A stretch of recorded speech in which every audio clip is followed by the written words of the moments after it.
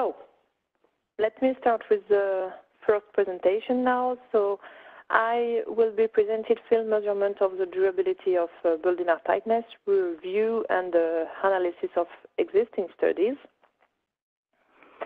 So this work about the review of field measurement of the durability is part of a national project in French which was called Durabilitaire. And in fact, it was the first part, the state of the art. It was a task by itself. The second task was about characterizing the evolution over time of airtightness through measurement campaigns, and this will be presented by Bassam at the end of this webinar. And the third task was about developing laboratory control method to test the durability in laboratory, and this will be presented by Andres Litvak during our next webinar in February 21st. So as far as this state-of-the-art was the first part of the durability project, the objective here was not only to learn from previous studies, to learn the results of the previous studies, but also to improve the protocol for other tasks of the project, such as the field measurements and the laboratory testing. So one of the results of this state-of-the-art is recommendation on the protocol to perform field measurements and laboratory testing of the durability. So this presentation is split in two parts. First, in situ measurements, the result of in situ measurements, and after that, we found out that we were not really able to say what variation were due to a problem of durability and what variation were due to measurement uncertainty and maybe seasonal variations. And so in the second part of this presentation, I will just give a few hints about measurement uncertainty and seasonal variation. So let's start with the results of field measurements of durability of airtightness in the literature. So here is in just one slide a summary of all the studies that we have found out in 2016 when we have done this review. So in the table you have here, well, the country of the study, here the number of houses that has been for which the durability has been tested. In blue it's new houses, in green it's refurbished houses. Here is the year of construction of the house. Here, how long, after how long have they been retested for the airtightness? Here, the level of airtightness, the kind of construction, the average variation of the airtightness, and here, each time there is the minimum and the maximum. That means the improving of airtightness for some houses and the deterioration of airtightness. So let's focus on one study after the other to see what were the main results that we have been taken into account for developing the protocol and what was for us the main important results. Here in the US, they have tested 17 new houses and 17 refurbished houses, not very airtight as you see. And what is interesting here is that in average, in the new houses, the air permeability has increased of 50%, while in the refurbished house, it has not changed in average. For each of them, there is some houses that have improved and some that have deteriorated, but here, for refurbished house, in average, it has not changed. And this difference in term and the average, according to the authors, may be due to structural movements in new buildings. So that would appear only in new buildings and not in refurbished buildings that have already done all their structural movements. In the Belgium study, well, I won't go too far in this because Wolf will present it just after me. What is interesting is that they have tested very airtight houses and that were virtually identical. And while some of them have improved slightly and some of them have deteriorated, and so they conclude that maybe it's due to some of the occupants' behavior, and also because those houses are very airtight, and so the variations represent very small flow rates, maybe also this variation is imputable to measurement uncertainty. In Sweden, they have tested 6 houses after a very long period, up to 10 to 20 years. And for the 6 houses, they have found out that half have increased, half have decreased, and they have found no correlation neither with the construction change made in the building nor with the age of the building. So that's what really something we wanted to improve for the task 2 of the durability project, is really to have a lot of information to be able to find correlation and explain why some improve and some houses deteriorate. They already have a study in France on 30 houses, and in this study they have done an extended leakage detection. The objective was to try to find out where the leaks were appearing, and they found out that the leaks were appearing at the penetration of the air barrier. So everywhere was the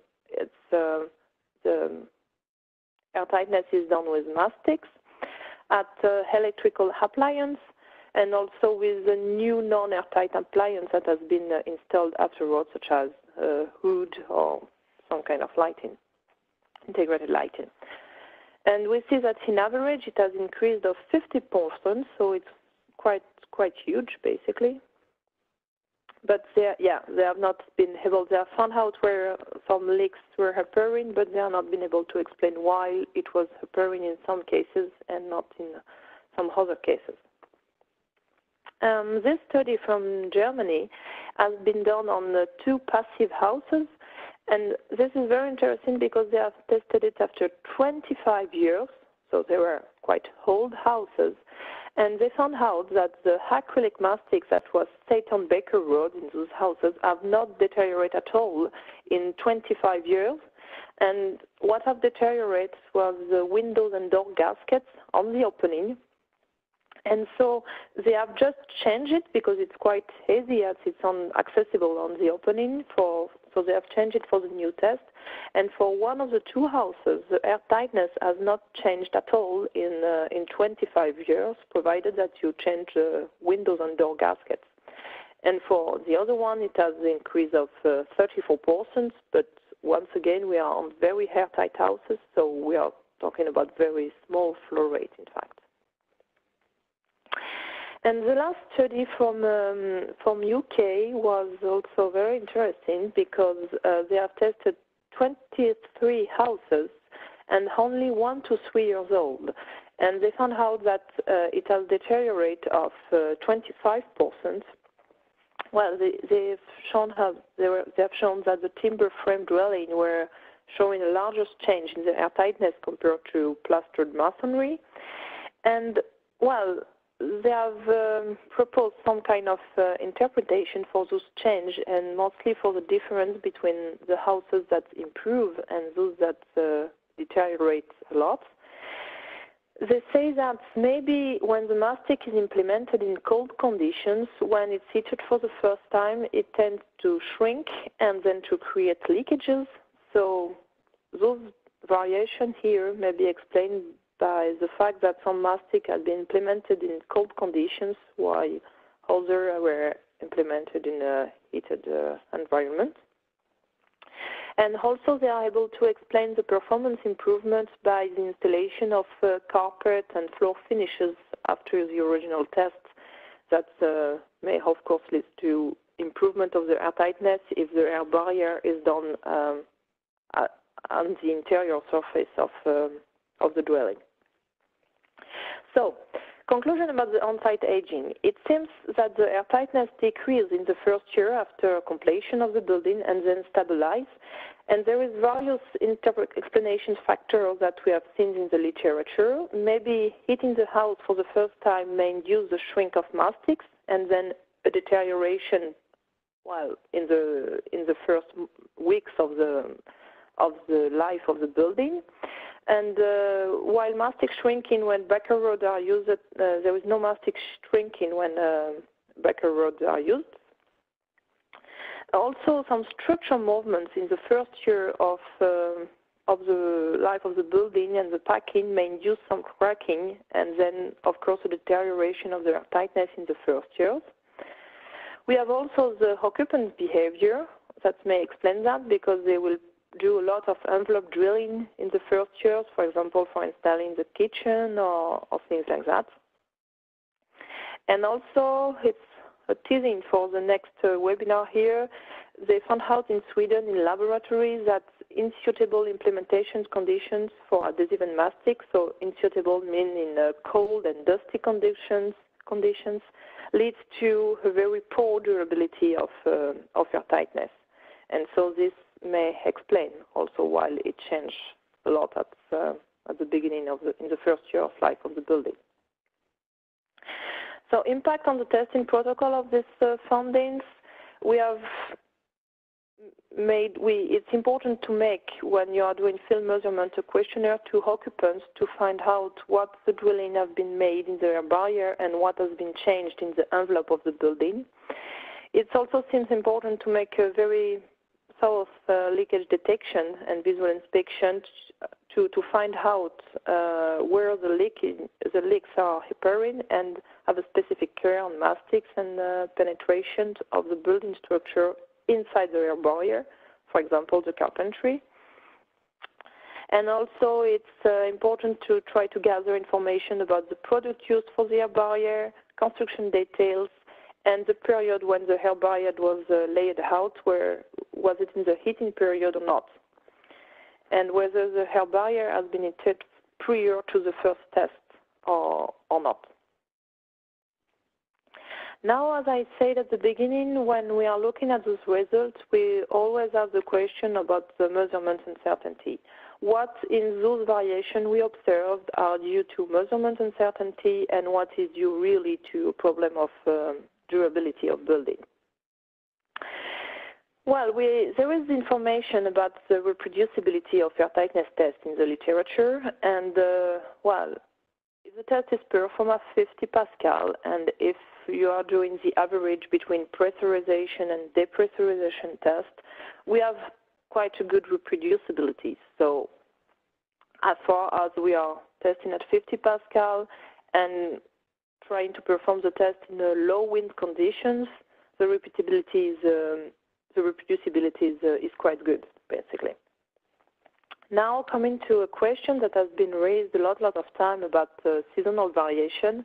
We also have done a review about the study done on this subject.